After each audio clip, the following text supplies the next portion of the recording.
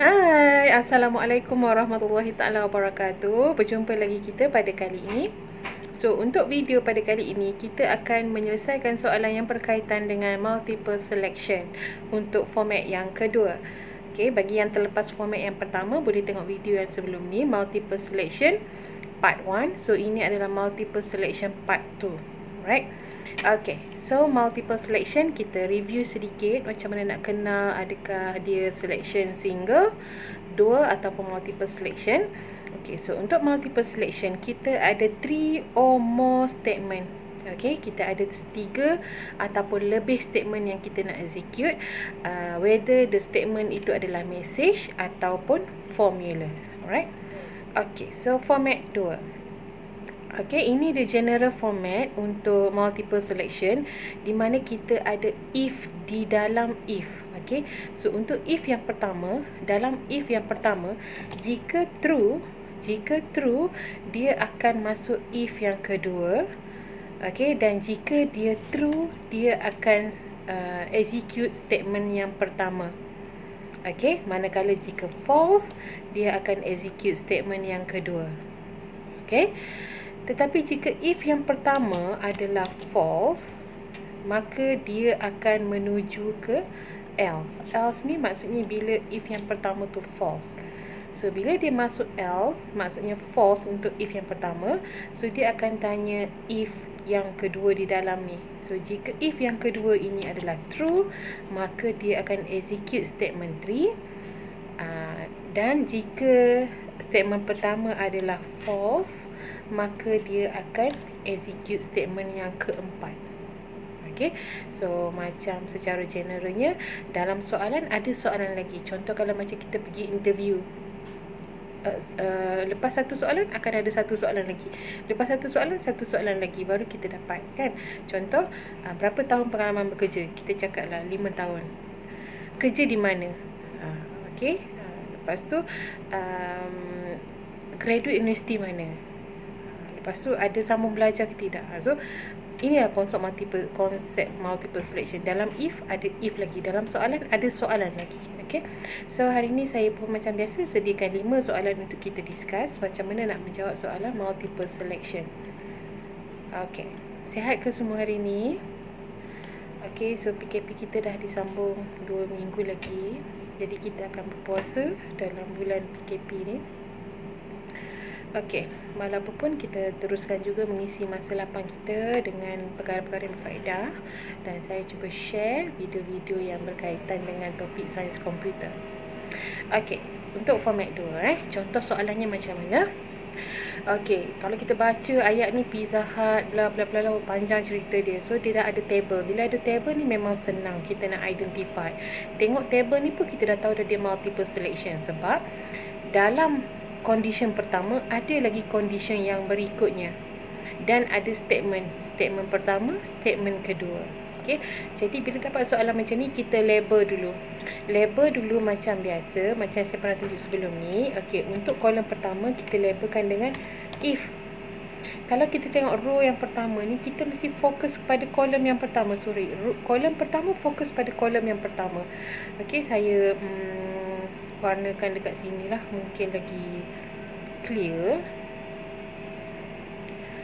Warnakan dengan warna kuning kering lah. Okey, so untuk if yang pertama, so bila if partner dia dekat bawah ni adalah else.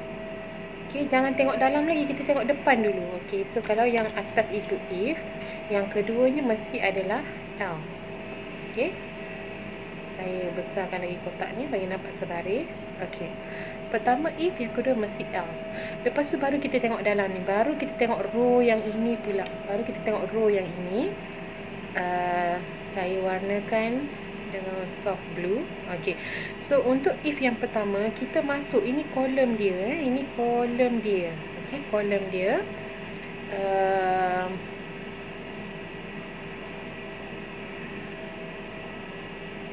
besarkan sikit lah. Okey, ini untuk grup yang pertama. So grup yang pertama dekat dalam ni kita labelkan dengan kita labelkan dengan if Okey, labelkan dengan if. Yang di bawah ni kita labelkan dengan else. Mesti ikut partner dia, else. Okey, so nampak kat sini kita labelkan if. Dan dalam ni kita label else. Label dulu penting. So baru boleh avoid make a mistake. Okay, so ini adalah statement yang kita nak execute. Statement 1, statement 2, statement 3, statement 4. Nampak kita ada 4 statement yang kita kena pilih which one the most suitable to the condition dan kita nak execute. Okay, settle part yang pertama. Okay, part yang kedua sama juga. Kita masuk kolom yang ni. Masuk kolom yang ni, saya tadi biru, kita buat pink lah pula. Okay. Okay, ini gang yang pink kat bawah ni. So, gang pink sama juga. Kita mesti kena labelkan dia dengan if dan juga else. Okay, kena label juga. Dekat dalam ni, partner dia if, else. So, bila dah label macam ni, baru kita boleh jawab soalan tu dengan mudah. Okay, so cara kita baca dia mesti baca daripada depan. If condition, apa? Distance less equal 5. Lepas tu masuk dalam dia. So, baca macam lurus macam ni. Kiri ke kanan. Sampai habis. Okay, bila dah habis, else. Bawah ni pula. Kiri ke kanan. Okay, settle. Dah habis. Baru masuk bawah. Else, kiri ke kanan. Habis. Baru kita baca dekat bawah dia. Okay, so baca row kiri ke kanan. Alright, so macam mana kita nak selesaikan? Saya kecilkan sikit kotak ni supaya boleh nampak terus.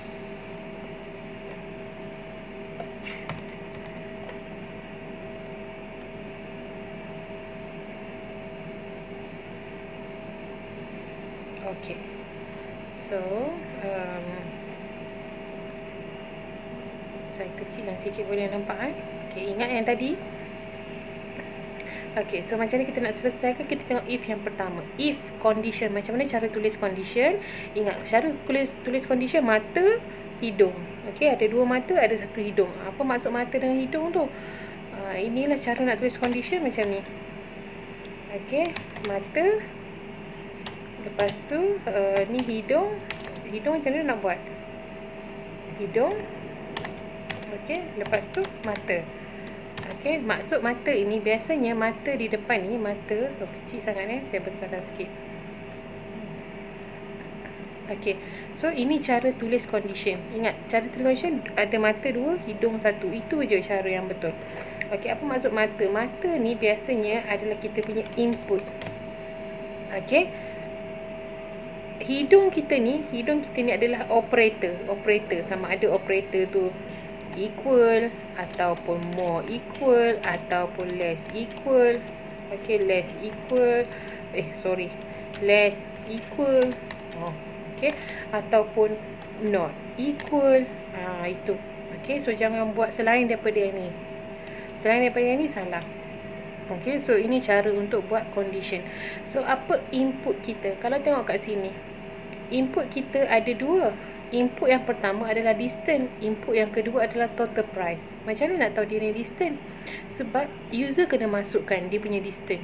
Okay, kita tak tahu, komputer tak tahu berapa distance user. User kena masukkan. Dan komputer pun tak tahu berapa total price. Jadi, apa yang komputer tak tahu, komputer need from the user. Okay, komputer read from the user. User have to enter into the computer or the system. Okay, so input dan juga total price.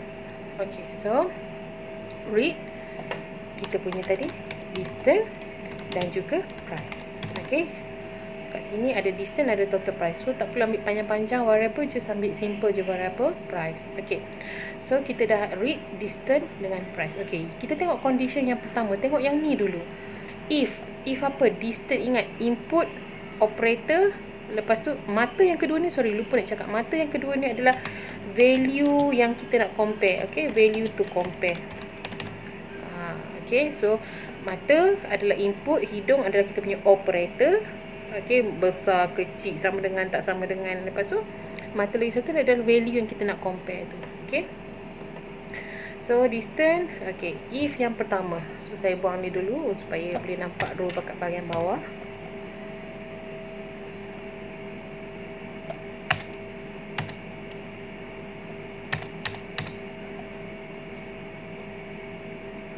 tak nak naik dah.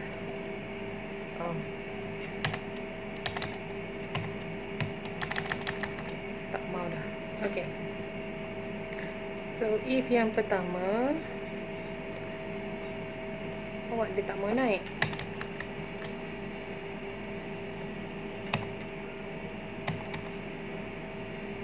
Try lagi. Tak mau dah. Tak apalah, dia tak mau, tak apa. Okay, kita start daripada yang pertama. If yang pertama. If pertama adalah, ingat format tadi, mata yang pertama adalah kita punya input. So kita kena input distance. Lepas tu value yang kita nak compare, yang ni lah, less equal. Okay, so dalam pseudocode kita jangan buat simbol macam ni. Ini adalah simbol Java, so tak boleh guna dalam pseudocode atau flowchart. Dia boleh guna dalam Java saja. So kita kena insert lah dekat sini. Insert special character. Okay, kita just draw je lah, less equal. Ada, okay, ada. Okay, less equal berapa? 5 km. So jangan ambil km ni, terus ambil 5 sahaja. Okay, ambil 5 sahaja. 5 sahaja. Okay, 5 km. So bila dah 5 km,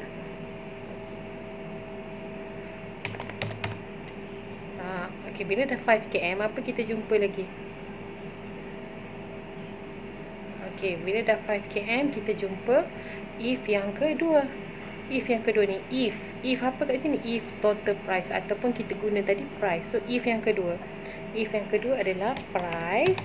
Okay, price, ingat mata. Okay, input hidung operator, input dari satu value yang kita nak compare. Ini pun sama, dia punya simbol less equal. Okay, so ada titik ni, jangan ada titik buang. Okay, less equal 100. Okay, so kita dah jalan sini. Lepas tu kita jalan sini, nampak kita ikut je kan. Lepas tu delivery charge RM8. Okay, so kita pun tulis dekat sini. Okay, dekat dalam if yang kedua ni, delivery charge. So kita buat charge sahaja, jangan guna variable panjang-panjang. Charge sama dengan 8. Tulis 8 je, jangan buat RM ke apa, jangan. Bila letak RM, dia dah jadi satu variable dah. Okay, kena declare dan sebagainya. Okay, letak 8. Okay, lepas tu dah settle row yang pertama, dah settle kan. Okay, kita pergi row yang kedua, else. Walaupun kat sini ada condition, ingat kita dah belajar sebelum ni, else no condition. Okay, so okay, charge C huruf kecil. Okay, else tak perlu buat condition, kita terus ambil charge dia RM4. Okay, so else charge adalah RM4. Nampak, bila kita dah label ni jadi senang, kita just ikut je. Okay, else no condition. Okay, so Allahuakbar. Okay, RM4. So kolom pertama ni dah settle dah. Okay, dah settle. Macam mana rupa dia? Ini dia untuk kolom pertama tadi. If distance, lepas tu masuk if kat dalam tu, lepas tu kita jumpa charge RM8, lepas tu else no condition, so charge dia RM4. Alright. Okay, sekarang kita nak bagi kolom dekat bahagian bawah. Kita jumpa else. Okay, ingat else no condition. Okay, so kita pergi bahagian bawah, else no condition. Okay, memang tak ada condition. Okay, so lepas tu kita jumpa apa? Kita jumpa if. Okay, if dengan condition dia 100. So saya just, if tadi ni adalah price. Okay, so kita isi kat sini, if less equal 100, yang ni charge dia RM10. Okay, so kita just copy je lah variable ni. Okay, charge dia RM10. Okay, so kita dah masuk kat sini kan, else no condition. Lepas tu kita jumpa if ada condition 100, dan lepas tu charge dia RM10. Okay, dah settle row pertama. Next kita masuk kat sini pula, else no condition, terus buat charge RM5. Okay, so else no condition, kita terus buat dia punya charge dia RM5. Okay, so and if tutup lah. Alright, so dah settle dah. Jadi apa yang kita nak kena keluarkan dekat sini? Kita nak keluarkan adalah display charge. Okay, display charge ataupun print lah. Okay, itu yang kita nak keluarkan. Okay, display charge ataupun print charge. Okay, kalau tengok kat sini soalan dia, print receipt that display total price, delivery charge and total payment. Oh, semua dia nak. Okay, dia nak total price di sini, delivery charge and total payment. Total payment, kalau ikutkan sini multiple selection, total payment tu dia punya delivery charge lah. Okay, so kita ubahlah soalan tu. And delivery charge. Okay, melainkan kalau soalan ni kita jadikan dia repetition, mungkin kali pertama 5km, kali kedua lebih daripada 5km, kita nak totalkan, boleh kita buat yang tadi. Okay, so kita buat kat sini dua je, total price and delivery charge. Okay, so kalau total price dia nak juga total price, kita pun display charge ataupun display price, charge. Walaupun dalam soalan ni dia minta total price dan delivery charge, tapi sebab dalam variable kita dah simplifykan, so kita guna variable yang kita dah pakai. Okay, next question. Soalan yang seterusnya. Okay, display the price needed to be paid by the customer. Okay, kalau tengok soalan ni dia buat dalam bentuk ayat, sama juga macam kes yang tadi. Kita tengok bahagian depan ni, kita mesti labelkan dengan if. Nampak je depan ni, labelkan terus dengan if. So kita tengok kolom depan ni, kolom depan ni dulu. Okay, kolom depan ni kita kena tengok kolom by kolom dulu, lepas tu baru tengok row. So yang kedua kita mesti jadikan dia else. Okay, else, label dulu else. Okay, so dalam ni kita tengok dalam ni pula. Dalam ni pula kita tengok. Okay, dalam ni pula kita tengok. Okay, so untuk first ni kita labelkan dengan if. Okay, labelkan dengan if. Dan yang kedua kita akan labelkan dengan else. Okay, kita akan labelkan dengan else. Alright, sama juga dengan bawah ni, kita akan labelkan dengan if.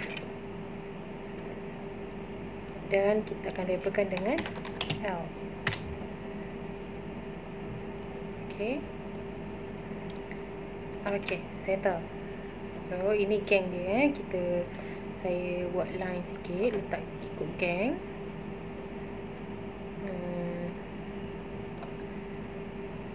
Okay, gang ni warna merah pula. Okay, jadi macam ni kita nak selesai, sama macam tadi. Kita tengok row yang pertama dulu. Ni row ni dulu.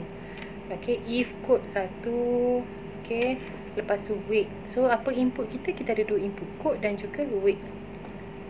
Okay, so kita read kat sini adalah code dan kita read weight. Kenapa? Sebab yang ni yang komputer tak tahu. Komputer hanya tahu bila user bagi tahu, code saya 1, weight saya sekian, baru komputer tahu. So itu yang kita kena read kan. Ada pelajar saya dia buat terus, kita nak calculate price, read price. Tu paling salah. Okay, if yang pertama kita tengok yang ni. If apa kat situ? Ingat mata, hidung. Okay, mata pertama adalah input, code. Okay, code, hidung adalah operator. So code dia ada satu, bukan besar bukan kecil, tak satu. So equal 1. Okay, equal 1. Jadi apa yang akan berlaku, kita masuk kat dalam if more or equal to 25 weight. Okay, if weight more equal. Okay, more equal kena masukkan simbol.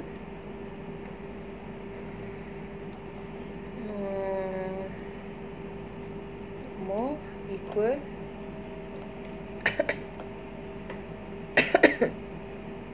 batuk dah saya tekak lah. More equal berapa tadi? More equal 25. Okay, 25. So apa yang dia akan buat? Price adalah 15. So kat sini kita pun buat price sama dengan sama dengan 15. Okay, so ni kita buat warna hitam lah. Price 15. Okay, lepas tu yang kedua else tak perlu ada condition so terus price dia 10. Else tak perlu nak tambah condition dah.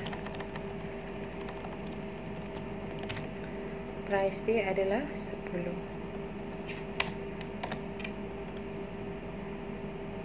Okay.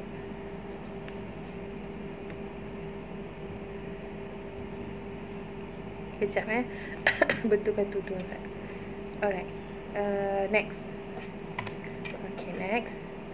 Else dah selesai. Kita masuk yang kedua. Else kod sama dengan 2 tak perlu ada condition. Kita terus masuk dalam. If more than equal to 25, sama macam condition tadi kan. Okay, so kita masuk je kat sini. Okay, lepas tu berapa charge dia? 30, lepas tu 20. Okay, so price dia kat sini adalah 30. Lepas tu else price dia adalah 20. Betul ke? Okay, 30 dengan 20. Okay, so settle. Soalan dia minta apa? Basically the price needed to be paid. Okay, so dah settle yang ni, dah and if buat sebaris dengan if else lah. So kita display dekat sini, display price. Okay, okay, dah siap. Next kita bagi soalan yang ketiga. Okay, soalan yang ketiga. Write an algorithm that give 50 bonus only to a salesperson. Ni dia tak buat table. Okay, tak buat table. So kena careful lah baca soalan ni. Oh sorry, banyak pula keluar. Write an algorithm that give 50 bonus. Okay, dia nak give 50 bonus. Okay, highlight dulu soalan ni. Only to the salesperson. Okay, ini dah dia punya condition ni. Sales more than 3 items. Ini dia punya condition yang pertama. And then dia kata ada 1000 value, condition yang kedua. So ada 2 condition saja. Dan condition ni mesti dia memenuhi kedua-dua syarat ni. Okay, contoh kalau perempuan nak cari apa pasangan, nak yang apa, yang handsome, yang apa, beriman. Okay, so macam ni juga dia nak dua-dua. Yang pertama mesti sales dia minimum 3 item. Lepas tu yang kedua dia punya value dia 1000. Baru dia boleh dapat bonus RM50. Okey, jadi kita ini format saya dah buat tadi. So tak semesti kita guna semua sekali ni, tak. Okey, tak semesti guna semua sekali. Tengok kepada soalan. So kita tengok dulu soalan ni. Dia kata sales more than 3 item. So item sold lah, maksudnya item yang dah dijual kan. Jadi input kita adalah sold item dan juga value. Okey, value. Ini kita kena masukkan. Okay, sebab user kita berapa dijual dan berapa value-nya. Okay, so sold item. Syarat pertama mesti item yang dijual more than 3 item. Okay, more 3. Okay, lepas tu syarat yang kedua berturut-turut syarat dia. Dia punya value. Value at least. At least tu maksudnya sekurang-kurangnya 1000 kan. Maksudnya more or equal 1000. Okay, so kita ambil operator ni, saya pinjam dia. Maksudnya 1000 dan ke atas lah. Okay, 1000 dan ke atas. So jika item dia 3 dan dia punya value 1000 ke atas, baru dia dapat bonus 50. Okay, okay, so bonus 50. Okay, kecil, bonus 50. Okay, betul ada else tak? Tak ada else. Ada if lagi tak? Tak ada. So dia punya ni yang ni je lah. Buang. Itu je dia punya. Tak ada else. Okay, tak ada else. Ataupun kalau nak buat else, nak buat lah, katakan nak buat. Okay, kalau ikutkan ini je jawapan dia. Sorry, bukan ini je jawapan dia. Kita kena display lah. Display. Okay, display bonus. Okay, display bonus. Kalau katakan nak tambah if, sebab rasa tak seronok tak ada if. Okay, nak tambah else. Okay, nak tambah else. So apa berlaku else? Else dia tak ada bonus kan, dia tak memenuhi contohnya. So boleh buat bonus equal 0. Maksudnya tak ada bonus pun boleh juga. Okay, tak ada bonus, bonus equal 0 pun boleh juga. Okay, so terpulang. Right. Okay, soalan yang seterusnya. Seterusnya okay, dia bagi pula dah coding macam ni. Dia suruh kita cari outputnya. Dia bagi kat sini ada if, ada if, ada else. Macam mana kita nak baca ni? Okay, so multiple selection ni ada macam-macam bentuk. Okay, mungkin dia suruh kita buat pseudocode, mungkin dia bagi pseudocode, dia suruh kita cari output. Okay, ataupun macam tadi dia bagi statement, suruh buat pseudocode. Okay, so boleh jadi macam-macam bentuk soalan. Alright, so kalau untuk case macam ni, okay, so macam mana kita nak baca? Dia kata what is the output if the value of in is as follow, 0, 5, 60. Okay, so kalau in out, okay, dia nak minta kita punya outputnya keluar apabila 0, 5 dan 60. Okay, kita tengok 0 dulu. Read in tadi kan, in macam mana nak sebut ni? Okay, nilai in kita kat sini 0, 5, 60. Kita tengok 0 dulu.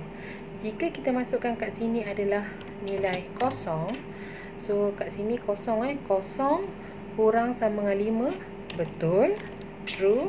So bila true, dia akan keluarkan ni. Bila true, dia akan keluar hi I am. So kita ambil yang ni hi I am. So kita dah tahu dia akan keluar benda tu, hi I am. Okay, lepas tu in sama dengan in tambah 5. Okay, in asal dia 0. So maksudnya 0 tambah 5. So kita akan dapat nilai kat sini adalah 5. So bila dapat 5, dia akan tanya kat sini 5 kurang daripada 10. Masih lagi true. Display Doraemon. Okay, so jawapan dia hi I am Doraemon. Okay, seterusnya kalau 5 pula. Okay, kalau katakan yang ini adalah 5 pula. So saya buang yang tadi 5 pula. Buang. Okay, 5 kurang sama dengan 5. Ya, betul, true. So dia akan keluar hi I am. Okay, so keluar hi I am. Okay, lepas tu I am tambah 5. Maksudnya tadi 5 tambah dengan 5. So yang kita dapat sekarang adalah 10. Okay, 10 kurang 10, kita akan dapat false. So bila false, dia akan terus pergi else. Maksudnya dia akan display Darling. Okay, jadi outputnya adalah hi I am Darling. Okay, okay, last 60 pula. Kalau 60 jadi apa? Okay, kat sini 60. Saya buang dulu. Buang dulu true. Okay, buang dulu. Okay, 60 kurang sama dengan 5. False. Okay, bila false, dia akan tanya yang kedua pula. 60 kurang daripada 10. False juga. So kalau false, jawapannya ini sajalah. Okay, Darling saja yang akan keluar. Right. Okay, next question, last question. Okay, last question guys. Okay, actually ini soalan PSPN yang sebenar. Okay, soalan PSPN yang sebenar. Dia bagi coding.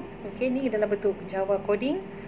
Suppose the input for num1 is 50, num2 is 100. Okay, ni num1 num1. Okay, num1 50, num2 adalah 100. Okay, so num1 kita tahu 50, num2 adalah 100. Alright, so if num1 less num2, okay, betul ke num1 less num2? Yes, true, betul. So out value adalah num1. So num1 apa nilai kat sini? Num1 adalah 50. Okay, lepas tu okay, nak tanya ke okay, num2 kurang sama num1. So ini false lah, memang tak ada lah. False. So dia hanya akan keluarkan yang true saja. Okay, 50. So output kita adalah, ini adalah message. So dia akan keluar, the value is, saya buat warna biru lah. Value is plus dengan out value. Mana out value? Dia akan keluar out value yang ni, iaitu nilai 50. Okay, so dekat sini akan dapat nilai 50. Alright, so itu sahaja soalan yang kita bincangkan untuk topik multiple selection. Okay, sampai sini dulu. Terima kasih. Bye. Assalamualaikum warahmatullahi wabarakatuh. Jumpa lagi.